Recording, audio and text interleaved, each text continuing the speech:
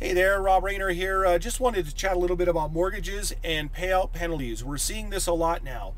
People identify a new mortgage that is better than the one they took out just a couple of years ago because rates have come down so much.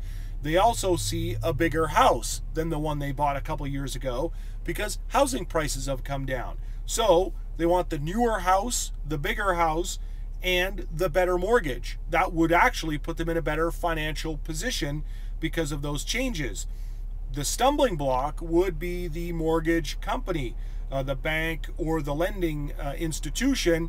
They are showing some very prohibitive payout penalties right now. In fact, a realtor in my office just this week had one of her listings come off the market because the payout penalty for those folks on their 1.5 year mortgage was $16,000. Their mortgage is a year and a half old, $16,000 payout penalty. So I phoned my mortgage broker, Daryl Marsden from Canada Mortgage Direct, and I said, Daryl, what is up? Is this reality? And he said, absolutely.